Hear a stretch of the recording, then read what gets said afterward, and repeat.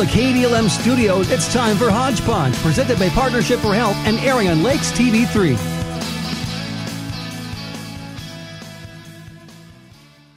Good morning. Welcome into Hodge Podge. It is Tuesday, July 27th. And of course, being the last Tuesday of the month, that means we are joined by Karen Nitkorski from Partnership for Health via our Zoom studios.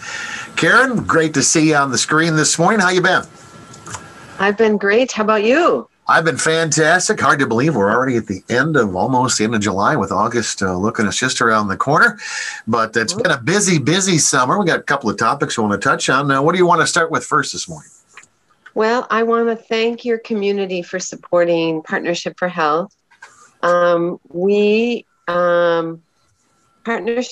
for Health came into existence really in 2009 as legislation for preventative health came through Governor Pawlenty's office, and we've been around ever since. But every 2 years, we have to go back to the legislature and prove ourselves.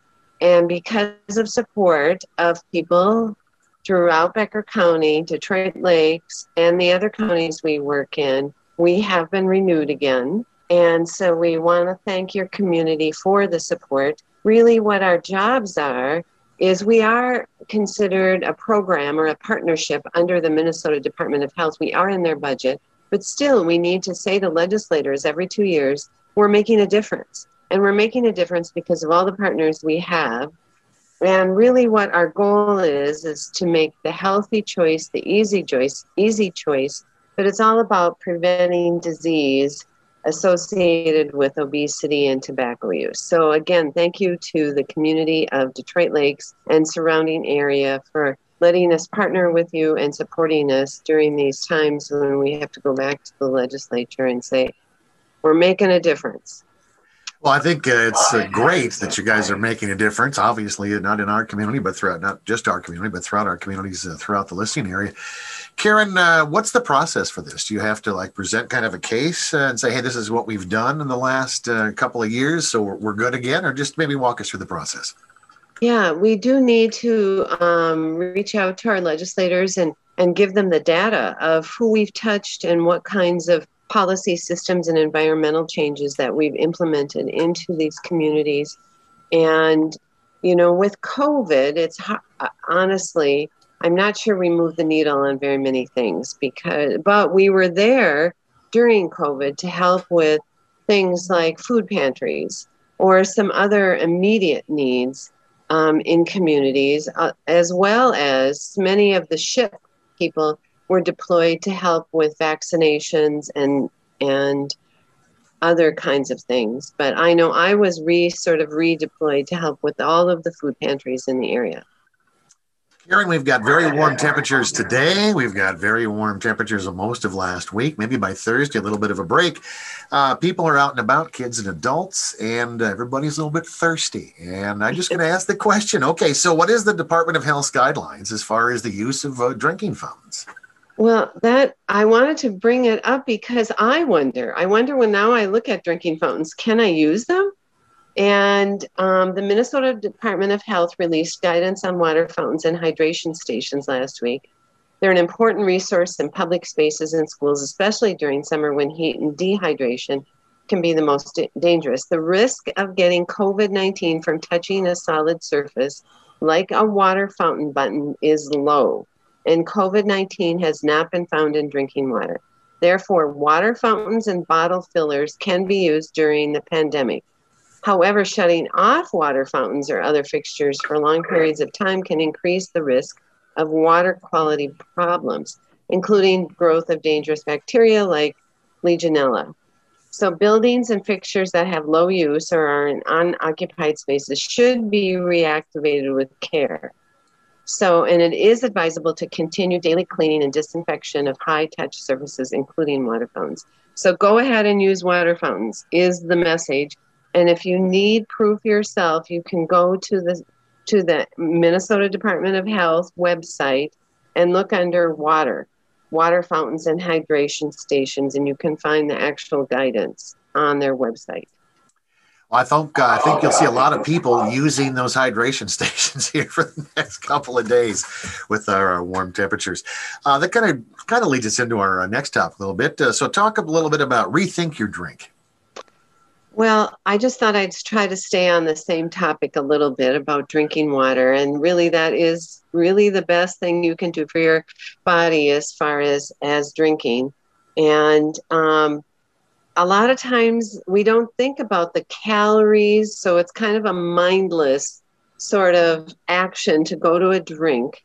And you don't really think about the calories and sugary beverages. So then you think, well, what kind of beverages should we be drinking? And so water is the best. But if you need more flavor, think about adding berries or slices of lime, lemon, or cucumber to water. How about if you're missing fizzy drinks? A lot of people like the carbonated drinks. Add a splash of 100% juice to plain sparkling water or a refreshing low-calorie drink. You want your drinks to be low calorie. And you can have coffee, just don't overdo it. If you need help drinking the habit, so you don't want to stock up on sugary drinks, so don't put them in your house. That's easy said than done, because a lot of us have habits of instead keep a jug or bottles of cold water in the fridge.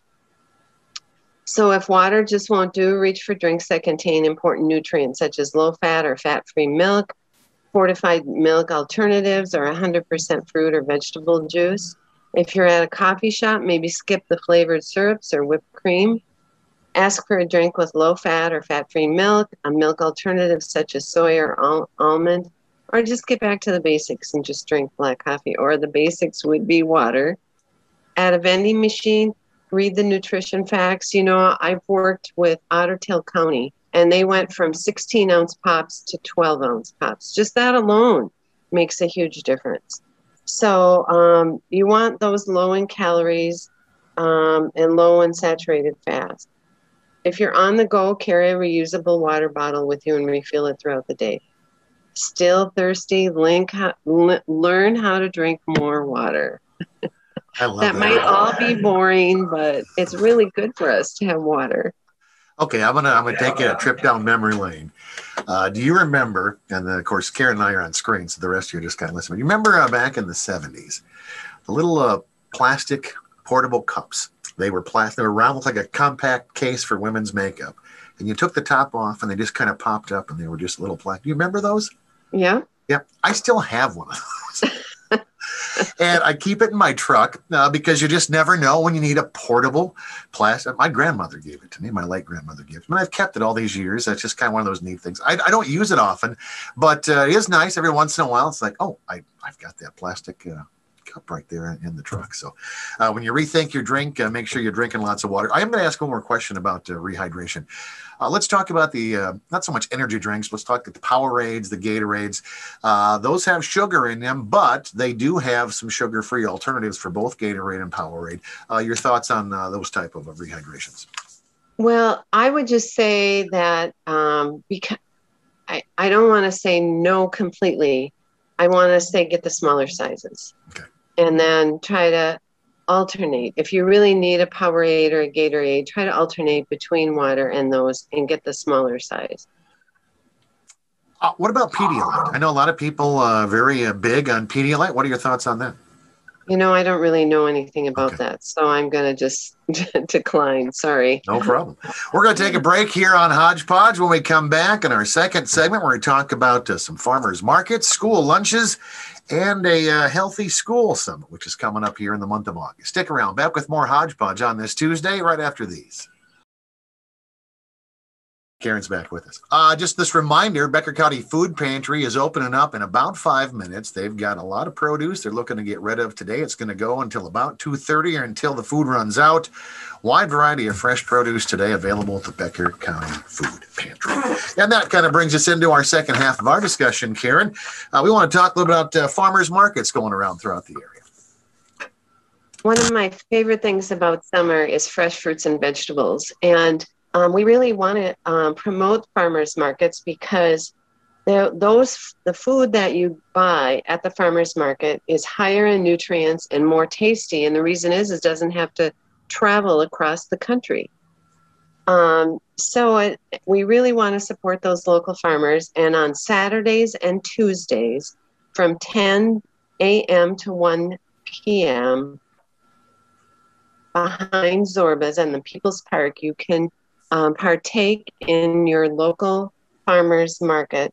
And also they take SNAP or EBT, which is really another word for food stamps. And do not feel bad if you need to use those. We want you to use those if you are in that demographic, because we want you to go there and we want you to get these fresh fruits and vegetables.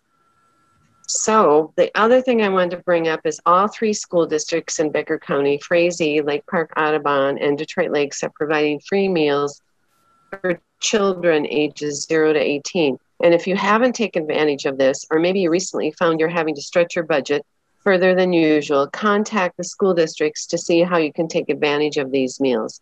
They run through the second week in August, ending either on the 11th or 12th.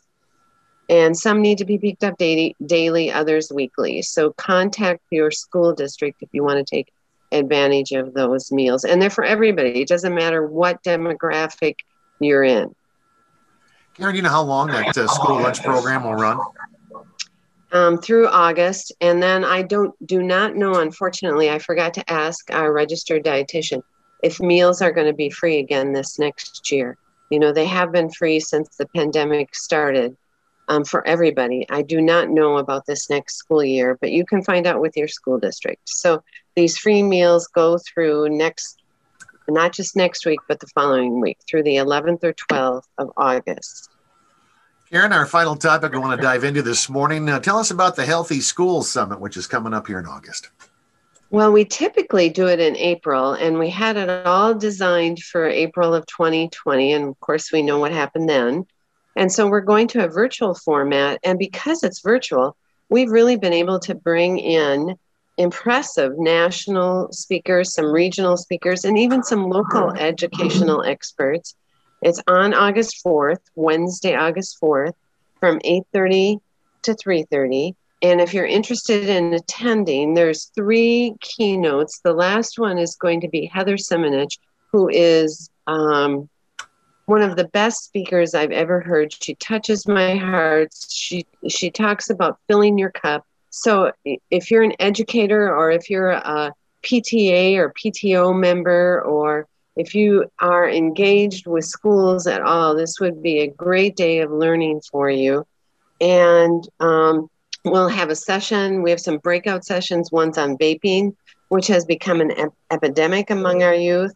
A national expert will share parent engagement strategies, and our own principal of Roosevelt, Trish Mariotti, and 3 Roosevelt staff will share how they're implementing trauma-sensitive training strategies in their classrooms. So it's going to just be a wonderful day, and you can still sign up. It's free. It's virtual. It's on Zoom, and you can contact me to learn how to get registered for this day. And my contact information is, my phone is 701-371-9644, or you can email me at knitzkorski@gmail.com. Those are mouthfuls, both of those. And you're probably driving, and how do you even do this? Joel can get a hold of me if you need to. Just email KD11@broadcasting.com. We can get you in touch. Yeah. Karen, we got about a minute left. Is there anything else you want to touch on? Just to let people know, it'll be a great day of learning. We have 200 people already signed up, and in a typical year, we don't even have 100. So we're excited to have that kind of response to this Healthy Schools Summit on August 4th. And we just want to, again, thank your community for your partnering with Partnership for Health to really make the healthy choice the easy choice. Karen, we appreciate your time with us every month. Have a great rest of July, and then we'll talk again coming up in August. Great. Thank you. All right. Thank you. That is Karen Nitzkorski, again, Partnership for Health, and that is going to wrap up Hodge Podge.